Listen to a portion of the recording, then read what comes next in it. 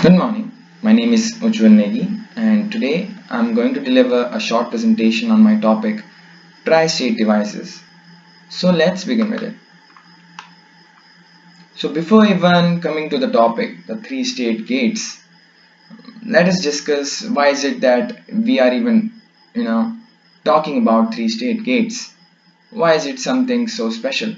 So first of all, the normal gates, the conventional gates that we come across in our day-to-day life, the AND, NAND, XOR, etc., all those gates work upon two logics, two states, that is logic 1 depicting state 1 which is high and logic 0 depicting second state which is state low. What is so peculiar about this three-state gates is that it works upon another state, the third state, which is impedance state, high impedance state actually. So what happens in this high impedance state? As the name suggests, in a high impedance state, the circuit is open.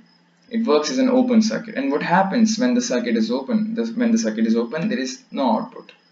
So this means that in these three-state gates, we can switch on and off the output depending upon if it is in its high impedance state or not. So these three-state gates can work upon conventional logic like AND and NAND gates, etc., but most commonly it is used in the buffer gate. In the next slide we'll be seeing the figure of the buffer gate. Also we'll be discussing how it is different from the conventional buffer gate. So this is the figure for the three-state buffer. The conventional buffer will not have this control input line. So what a conventional buffer gate is that whatever is the input, here it is input A, is translated in the output. So if the input is A, the output will be A. Now here we have a control input C.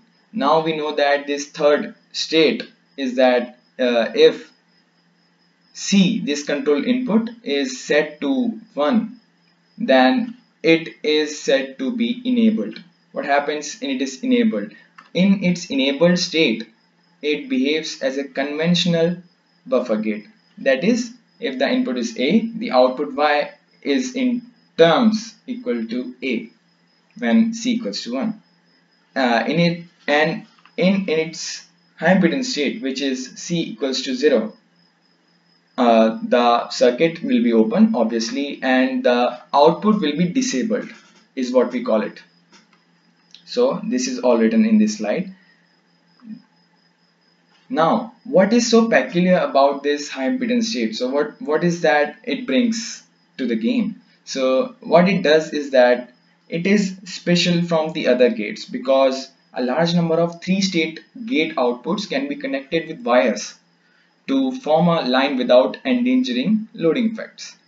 So in the normal gates, we just cannot simply combine all the outputs into one single line. In these three-state buffer gates, we can actually do that. Yeah, so moving on to the next slide, we have another commonly used multiplexers 2 to 1 and 4 to 1 as an example of some three-state devices. So we'll see the construction of the multiplexers with these three-state buffers. So the general and the figure we are familiar with for a 2 to 1 multiplexer does not have this three-state buffers. In this figure we have two three-state buffers, and instead of these two three-state buffers, we'll be having an AND gate here and AND gate here, and the outputs of these two will be combined to an OR gate in the conventional multiplexer, 2 to 1 multiplexer. But now in these three-state buffer gates that we are using, we just can simply use these two three-state buffer gates and the general select line that is ideally used. So what happens here is that when the select input is set to 0, what happens when it is 0?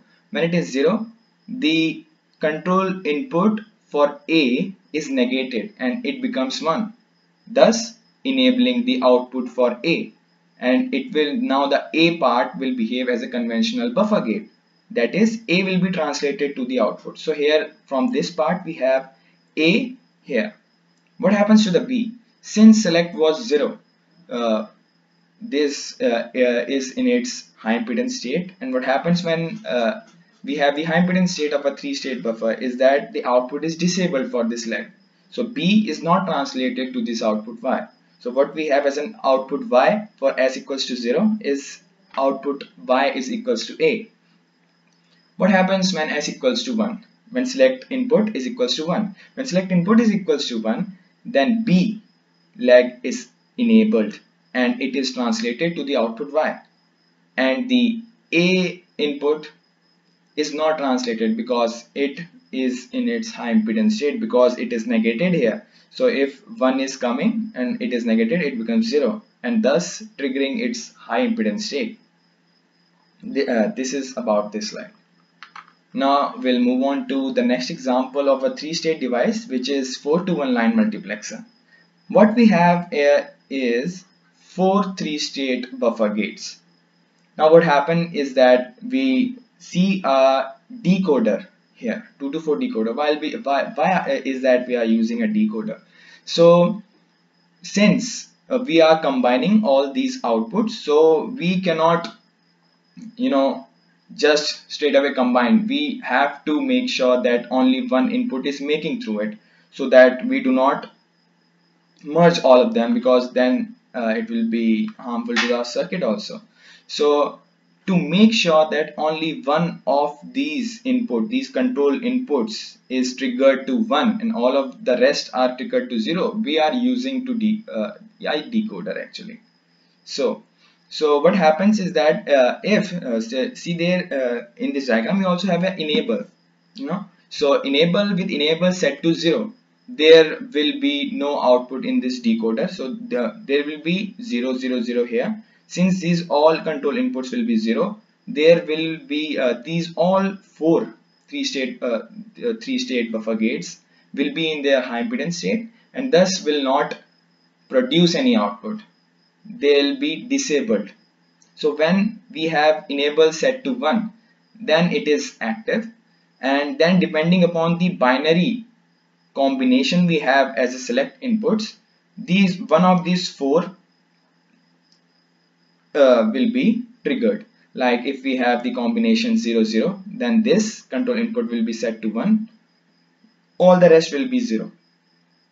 Thus this will be enabled, the output for I node will be enabled and will be translated to the output Y, but all these E1, E2 and E3 will be disabled and will not be translated to the Y. Thus for 0 0 this will be enabled, for 0 1 this will be enabled and I1 will be translated to Y, I2 will be translated to Y in case we have 1 0 as the select input, thus making this as 1 and rest of them 0, thus I2 will be translated, and in the case of I3 we will have select input as 1 1. So in the next slide, this is all what it is written, and with this I finish my presentation. Thank you so much.